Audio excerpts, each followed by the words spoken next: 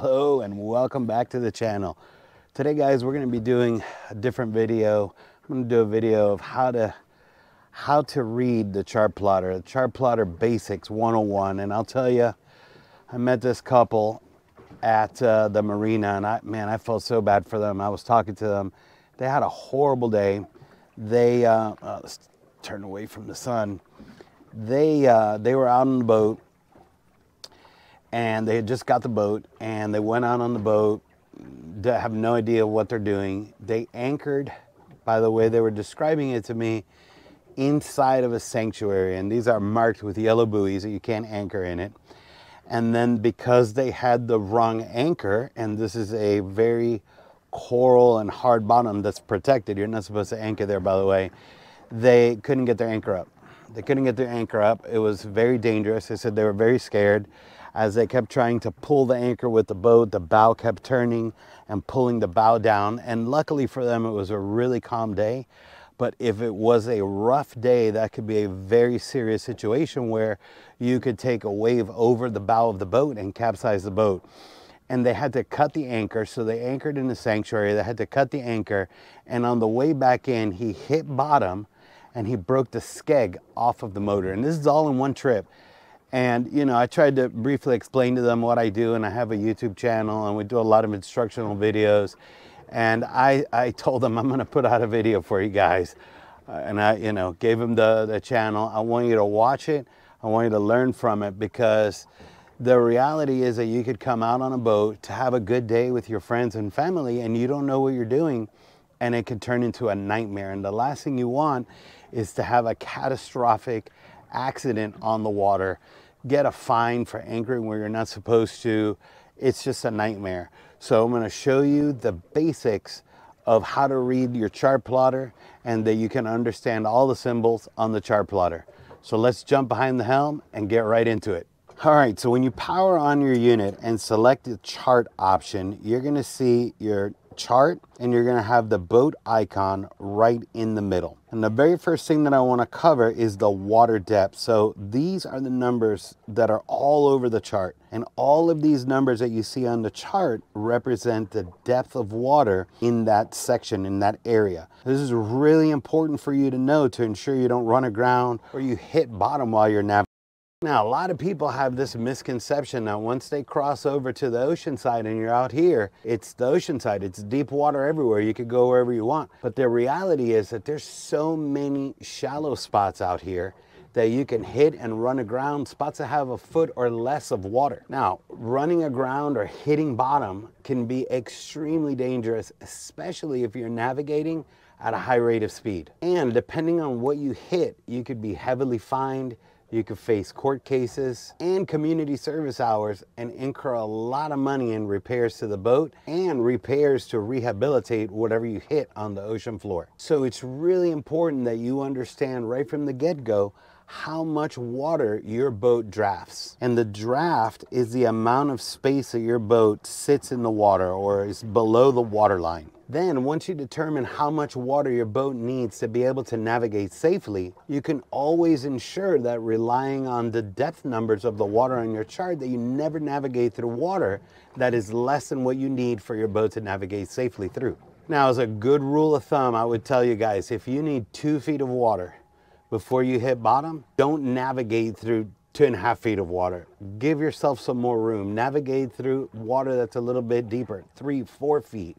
As shallow, you know, I wouldn't go below that, just to give yourself enough space just in case there's something, an obstruction on the bottom of the ocean floor, that you don't hit it with your prop or the hull of the boat. Now, the next thing that I want to cover with you are the symbols on your chart for rocks. Now, these symbols are going to look like an asterisk, and they should be avoided at all times. These symbols mean that there are dangerous rock areas that pose a threat to navigation. Now, some of these rock areas can even be exposed, so underwater at low tide, making it even more dangerous to navigate around. Hitting one of these rock areas, especially at a high rate of speed, is going to cause extensive damage to your hull, and to everybody on board is going to get seriously injured. When you hit something at that speed, that hard, your boat is going to stop immediately and send everybody that was on the boat airborne. and the impact from that is going to break bones and could be catastrophic. I would honestly highly recommend that you avoid these areas and travel around them. Make sure you give yourself plenty of space to ensure that you never even come close to hitting them. Now, the next symbol, this is very important, is this symbol for what is called breakers. Now, areas that you see that have this symbol on the chart could be extremely dangerous to navigate through, because what's happening in this area is that the depth of water is very shallow, and then you're getting the waves that are coming through, and they're essentially breaking. That's why it's called breakers. So they're going to be rolling waves, and when you're caught in this type of situation, it becomes extremely hard for you to be able to keep control of the boat, as the rolling or breaking waves are going to push your vessel all around. And then depending on the amount of draft of your vessel and the amount of water that's available where those breakers are, you could even hit bottom. Let's just say it was a very rough day. Every time that swell of the wave is going to come down, you're now going in negative from the normal water height, and that you're even less water for your hull to hit the bottom every time that swell goes down. So stay away from those areas as well. Now, the next area that I want you to familiarize yourself with, and it's very important that you stay away from this area as well, these are called shoals. Now, a shoal is usually, it's an area where there's very little water. A lot of times it's created by currents or tide changes that have created this like bank, if you will. But either way, those are very, very shallow areas that you could run aground and hit bottom on. Now, you can identify these by the water depth numbers that we talked about on the chart. And sometimes in high traffic areas, these shoals can be marked with a sign that'll read shoal, or they could even be marked with a sign that reads danger. And remember that sometimes if the weather's rough enough and the wave height is large enough, you could even see the waves breaking and rolling on the surface of the shoals as well. Now, these could be very dangerous as well, and I would highly recommend that you really familiarize yourself with the shoals that are in the area that you navigate. A really good rule of thumb would be to review your chart before you go out on the boat or where you're planning on going, so you have a mental picture, an idea of where these shoals are, so you could be better prepared to avoid them. And always, always, always check your charts, especially if you're navigating in unfamiliar areas. Now, no matter what brand, we have Garmin on our boat, but no matter what brand of chart plotters you have on your boat, whether Garmin, Simrad, Furuno, I think they all come with an application that you can download on your smartphone, and you'll be able to see the chart from your smartphone. And the good thing about that is you're gonna go out on the boat, you're not sure, you kind of wanna look at where you're gonna go. Review it the day before you go out. Sit down, review the chart on your smartphone, and get an idea of where you're going and what potential hazards could be along the way to where you're going and coming back. The next symbol that I really want you to familiarize yourself with and avoid when navigating are spoil areas. So a spoil area is basically a spot where dredged material has been deposited and dumped into the ocean when they were doing any type of work. And the problem with these spoil areas is that the depth of water is unknown and can vary from what the chart says. So that's why they're marked and they say spoil area, to really warn all mariners to steer clear of that section.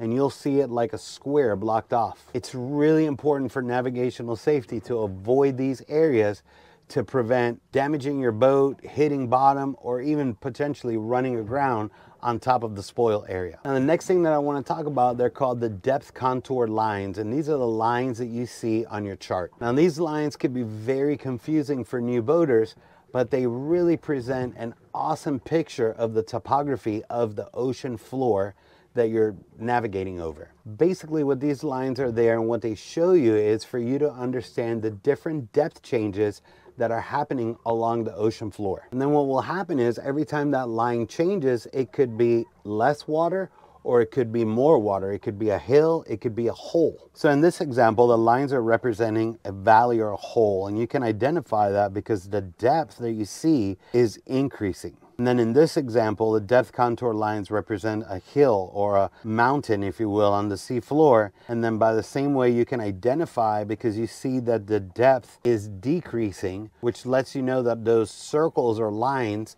are elevated from the sea.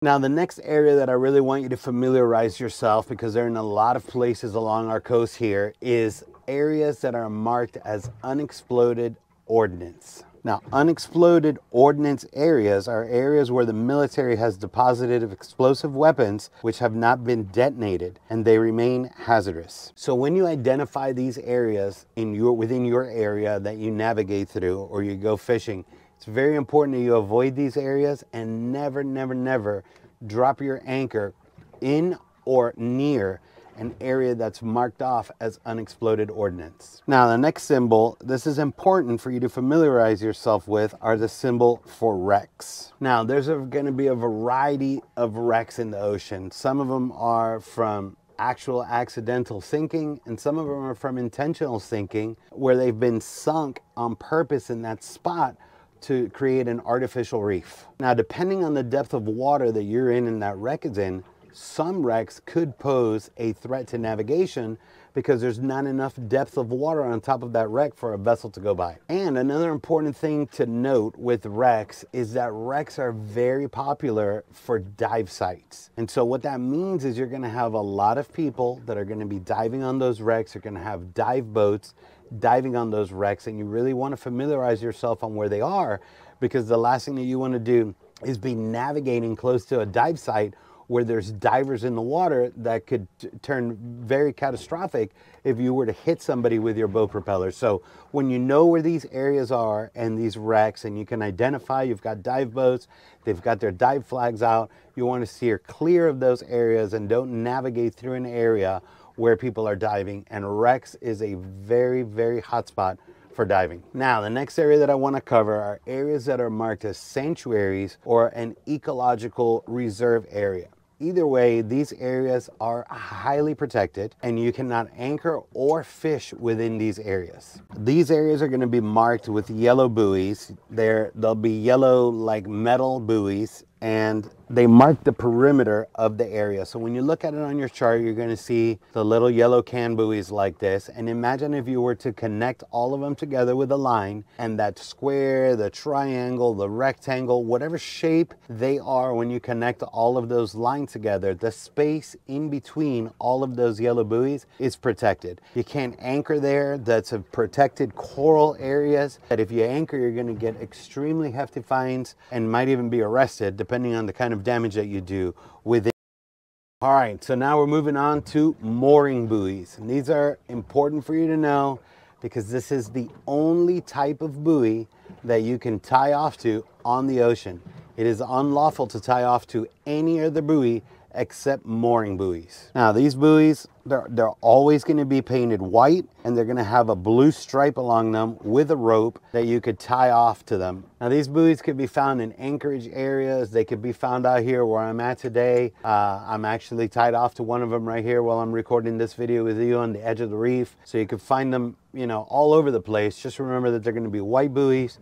They're going to have a blue stripe that goes through it, and it's going to have a rope for you to be able to tie off to it as well. Now, the next thing that your chart plotter is going to show you, no matter where you're at, is what's called the aids to navigation. And the aids to navigation are devices or systems to help vessels navigate through the water and waterways that make sure that they're navigating safely. So aids to navigation is basically a system, devices and systems that are put in place to ensure that vessels can navigate safely through waterways, channels, reefs, and these can include navigational buoys, lighthouses, beacons, day marks, and most commonly to boaters are channel markers. Now, when the channel markers, it's important to know when you see this little teardrop shape over a channel marker, this indicates that that channel marker has a light on it. So during non-daylight hours, you're going to be able to see a light flashing from that channel marker. Now, I know that that was a lot of information, especially if you're new to boating, you're new to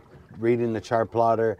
These are very basic things. Stop the video, download the app for your chart plotter, watch the video, look at the symbols in your area so you familiarize yourself with what we're talking about. But all of these things are going to ensure that you heighten your safety when you go out on a boat.